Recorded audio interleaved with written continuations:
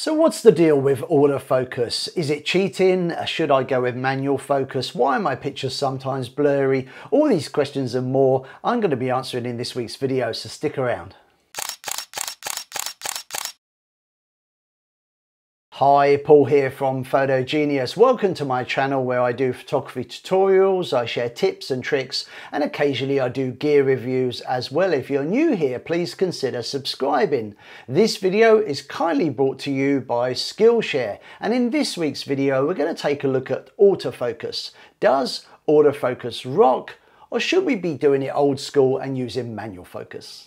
Now, the inspiration for this video came after a conversation that I was having with one of my students on one of my photography courses a couple of weeks back. They were a little bit confused about which focus mode to use. Surely the professionals go with manual focus and autofocus is just cheating. Well, I've done a number of videos all about focusing and different focus modes, but because it's such an integral part of photography and something you definitely want to nail and get right, I thought I would touch base on this one once again. So, is autofocus cheating? What mode do the professional photographers prefer to use? And manual focus, how do you actually do it? These are the sorts of questions that I want to touch on in this video. Now, if you've been following my channel for a while, you'll already know that I teach photography for a living. My goal is to help you get more from your digital camera by showing you the benefits of getting out of auto and into the manual mode so you can change some of the key camera features. And if you want to follow along with some of the things that I'm going to be talking about in this video, you might want to grab your camera and put it either in the manual mode if you're feeling confident with your camera, or if you're a beginner, set your camera mode dial to P, which is program. Now, when I got my first camera, which was similar to this Pentax film camera here, it was manual focus only. There was no automatic focus. To do that, it was quite simple. You just adjusted the focus ring on the lens and it was great. But my second camera had automatic focus, and this really changed things for me. Now, all I had to do was press the shutter button halfway down. The camera automatically focused. It was efficient. It was quick. It was great. I quickly fell in love with automatic focus, but it wasn't perfect. Which takes me back to the conversation I was having with one of my students just a couple of weeks ago. That particular person was very keen on taking photos of birds, but they were really struggling to get a nice sharp photo. So the question they were asking me was, should I go manual focus? Would that solve the problem? And my answer was yes, manual focus could solve the problem, but automatic focus is almost certainly the way to go. But you need to know how to get the most from automatic focus, and that's what we're going to be looking at in this video. Now, there is more to autofocus than simply pressing the button halfway down, and if that's all you're doing, then you're missing out, because pressing the button halfway down is asking the camera to focus without giving it any more information such as what to focus on. So the camera focuses on what it assumes is the subject, and sometimes it will focus on something else, which may explain why sometimes you take photos and your subject looks sharp and sometimes it's out of focus. Now, this is a common autofocus issue, and it's certainly not one that we can't fix very easily. So grab your camera, turn it on, and we're not going to be using the live view, we're going to be using the viewfinder for this. Now, with the camera in autofocus, what I want you to do is put the camera up to your eye, look through the viewfinder and press the shutter button just halfway down.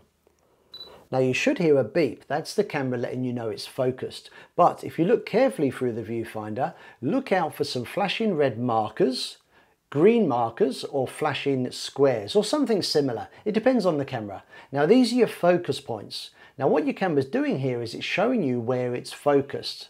Now, autofocus is great, but if we don't get a bit more involved and tell the camera what to focus on, it's going to focus on what it thinks is the subject. So, for example, if I point the camera at a subject, press the shutter button halfway down, and with this Canon camera I see a little flashing red marker and it's in the middle of my frame, then that's good news, because if my subject is in the middle of the frame and the camera's using a focus point in the middle of the frame, my subject should be in focus.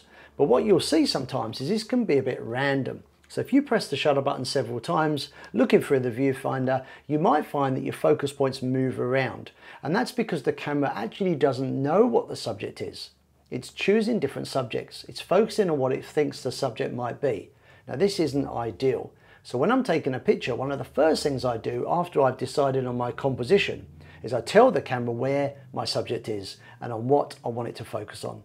So I'm going to show you how to select and change the focus points on a Canon camera and in a moment on a Nikon camera. With the Canon camera, we start by finding and pressing the plus button on the back of the camera.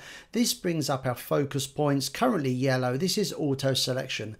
If you press the set button, you can go straight to the middle focus point. Pressing it again defaults back to auto selection. But turning the wheel on the top of the camera allows you to manually choose focus points individually. And I do recommend trying this whilst looking through the viewfinder as well. So moving on to a Nikon camera, and here we have a Nikon D3500. Now on the back of the LCD screen, the word auto tells me that the camera is in control of the focus points. This is something I want to change, so I'm now going to press the I button. This allows me to change some of the camera features, and I'm going to select autofocus area mode. Now on this camera we have 4 options. These may be different depending on which camera you have, and we're going to select the single point autofocus, which is pretty much a default setting on most of the Nikon cameras. Press OK to select and press the I button to reset the screen. You'll see the word auto is now gone, and I can now move and select the focus points individually by using the multi-selector on the back of the camera. So controlling the focus points and selecting them individually is actually quite easy to do and incredibly important. If you're not going to do that, you might as well go back to shooting in auto. Now we're going to look at another focus feature, which is called focus mode.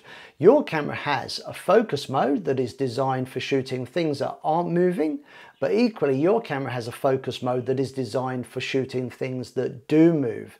This is pretty cool. Now before we get into this, I just want to tell you about a very special offer from Skillshare. Now there's never been a better time to learn new skills, so if you're creative like myself, then check out Skillshare, an online learning community for creatives. Skillshare offers thousands of inspiring classes for creative and curious people on topics including illustration, design, photography, video and much more for just $10 a month with an annual subscription. But as a subscriber to this channel, you can try it for free. This week I've been watching a video on creative storytelling and editing with Nikki Stevens. Now don't forget, the first 1,000 of my subscribers who click on the link in the description below this video can get a 2-month free trial of premium membership with Skillshare. So why not explore your creativity and learn something new with Skillshare?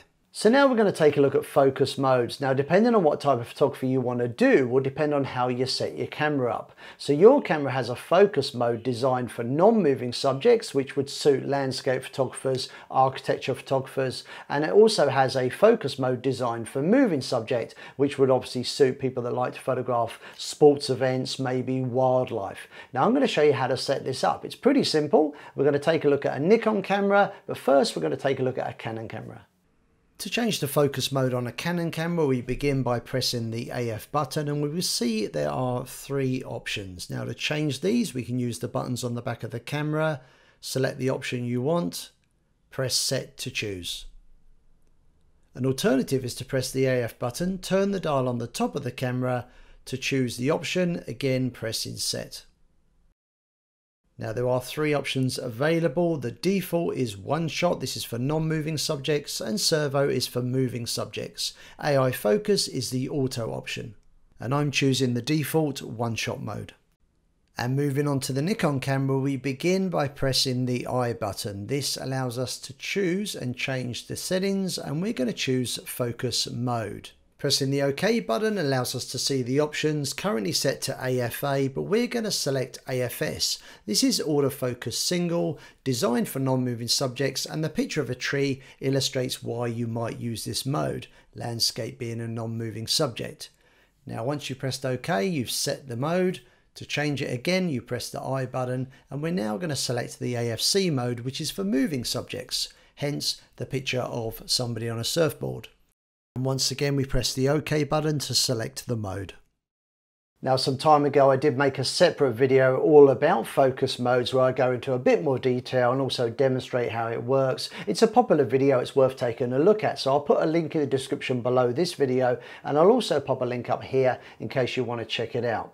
Now, camera technology is constantly evolving, so as well as these focus modes, some of the higher end cameras and the professional cameras now also have features such as eye detection and face detection, and some cameras can even detect eyes on animals as well, which is pretty neat. And if this is something you'd like to know more about maybe in a future video, just leave a comment down below.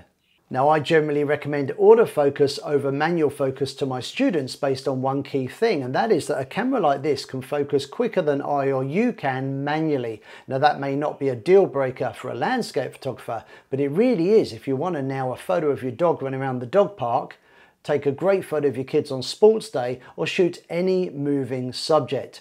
All you got to do is make sure you implement the tips I've taught you in this video. Make sure you tell the camera where the subject is by controlling the focus points, and choose the appropriate mode. The focus mode for moving subjects or the focus mode for non-moving subjects. Now, as much as I love automatic focus, nothing's perfect, so I think it would be unfair to let you guys go without briefly talking a bit about manual focus, when and why to use manual focus. And if you've never used manual focus before, it's actually pretty straightforward. Let me show you how it works. If your lens has a switch on the side, simply selecting MF turns off the autofocus and you are now able to manually adjust the lens. Alternatively, some cameras have a switch on the side of the body like this Fujifilm camera, and if you can't find a switch on the body or the lens like this Nikon example, then all you need to do is press the I button on the back of your Nikon, go to the focus modes and select MF for manual focus. So now I want to talk about the benefits of manually focusing a lens, something I think everyone should at least know how to do. Number one, poor light. If you're taking a photo at night time, maybe the stars in the night sky or anywhere where light is not good, then a camera may struggle to focus, and manual focus may be the only solution to the problem. If you're trying to photograph a subject that lacks contrast, cameras sometimes struggle with this. Again, manual focus may be the solution. And finally, if you're doing close-up photography, often called macro photography, cameras again sometimes struggle here. Again, manual focus may be the solution to the problem. So manual focus is clearly very useful, but I mainly see it as a solution to the problem. My personal preference is to use automatic focus, and if autofocus is struggling, that's when I pull manual focus out of the bag.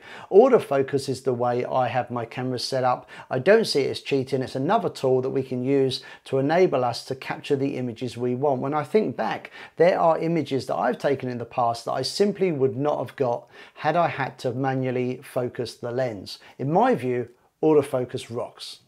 Now, don't forget, the first 1,000 of my subscribers who click on the link in the description below this video can get a 2-month free trial of premium membership with Skillshare. And I want to say a big thank you to Skillshare for supporting my channel and sponsoring this video.